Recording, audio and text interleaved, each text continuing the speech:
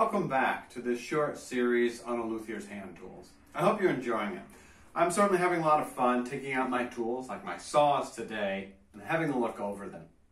Over here on my right, I have a traditional bow saw. This is not a saw that you're going to see in every person's shop, and I don't use it except at the very beginning, when I'm taking pieces of wood and cutting them down from a bigger log down to a smaller usable piece of wood. And over here on my left, I have a flush cut saw. This one is very flexible and has a very thin kerf. It's sharpened in a special way so that I can make a cut along a piece of wood without marking the surface below. Those are the two saws that I don't use so much. Let's have a look at the rest of them though. So these are the saws that I use with just about every guitar. These four, I would say, are the basic essentials.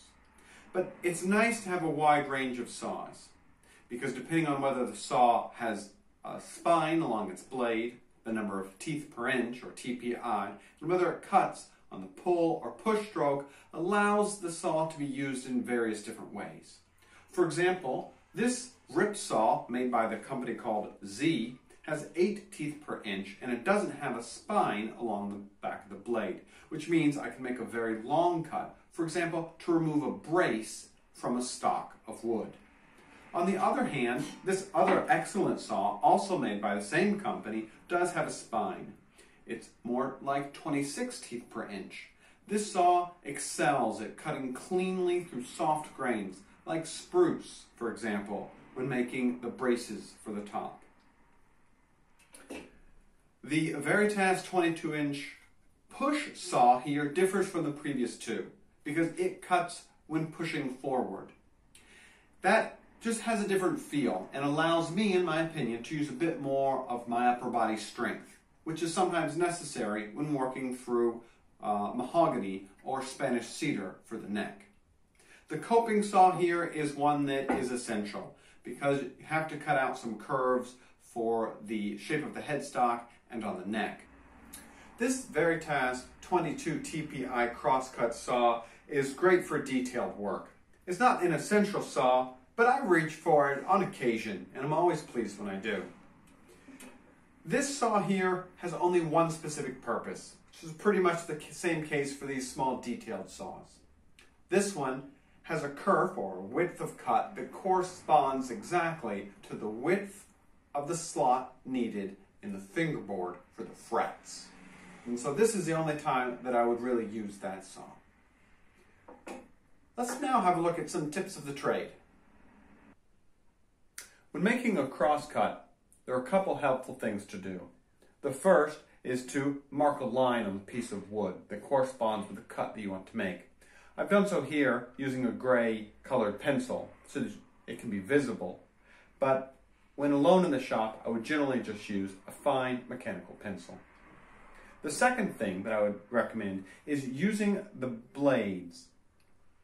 You can see there in the reflection of the blade, you can see the wood.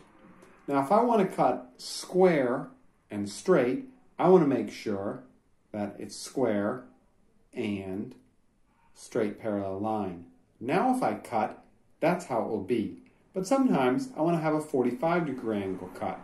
So I want to rotate around until it looks like it's at 90 degrees, and then I'll have a perfect 45-degree angle cut.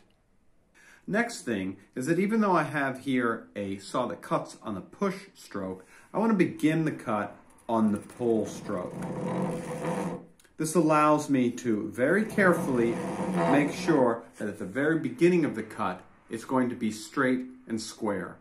Once I'm into the cut and ready, I can start moving back and forth. One of the secrets to using a saw, though, is to let the saw do the work. Just try and relax and be patient. The next tip is to use wax like carnauba wax to lubricate the blade on both sides. This will allow the cut to go more smoothly and will ensure that the blade doesn't get stuck on any of the potential sap inside of the wood. Being able to make clean, straight, and square cuts is a key skill. And indeed, it took me some time to gain that skill. So I would encourage you to practice on some scrap wood before you really put your teeth to some beautiful hardwoods. And I would definitely encourage you to follow the old adage, measure twice, cut once. Thanks for watching.